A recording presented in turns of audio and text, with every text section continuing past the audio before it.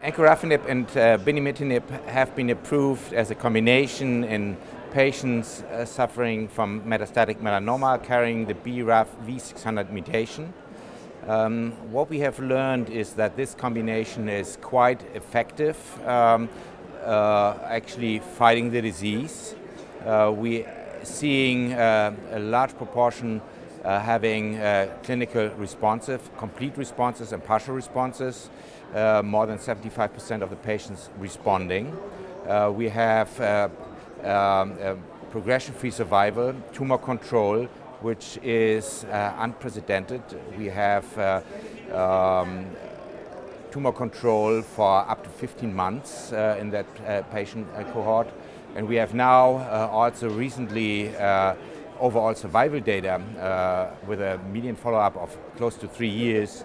And we know that the median overall survival using this combination in first-line treatment of those patients is more than 33 months.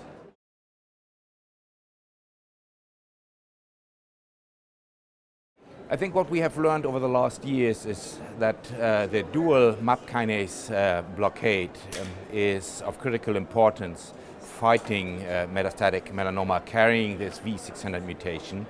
And this combination, and particularly Encorafenib, seems to be a very effective BRAF inhibitor, which has a long half-life, a high affinity to its kinase, and is giving really good inhibitory activity. We see that as part of the Columbus trial, because there was a second and a third arm comparing the combination of Encorafenib and binimetanib to the monotherapy of Encorafenib and the monotherapy of vemurafenib at the third arm.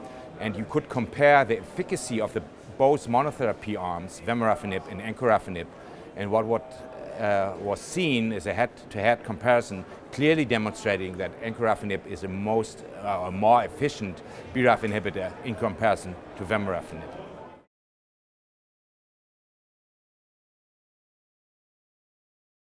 If a patient is benefiting from a BRAF-MEK combination like Encorafenib and binimetanib, this can last for quite some time. We have actually patients who are on treatment for years.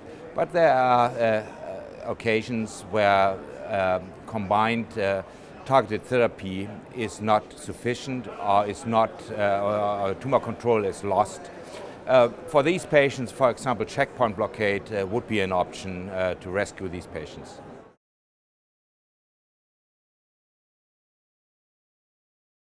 Strategies to overcome resistance to BRAF-MEK is obviously a hot topic in translational research. There is no easy road to overcome that. Possibly to hit the tumor hard and early would be one strategy. So to treat with the maximum force the tumor early if tumor burden is not so high, if LDH is still low. We know that these patients have the maximum benefit of the treatment, sometimes over years and possibly even being cured. But possibly also combining, for example, BRAF-MEK and in the future with checkpoint blockade could be an option to maximize the benefit of both treatment strategies we currently have in hand.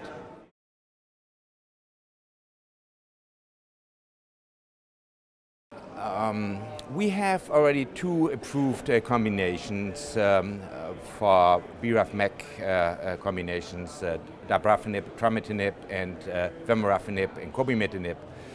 Both combinations have pros and cons. They have safety profiles which are quite different to the newly approved binimetanib and Encorafenib. And I think the safety profile of the newest combination is quite favorable. And I think based on the safety profile, that will actually be an excellent option for many patients to be treated as a first option if they are carrying a V600 mutation.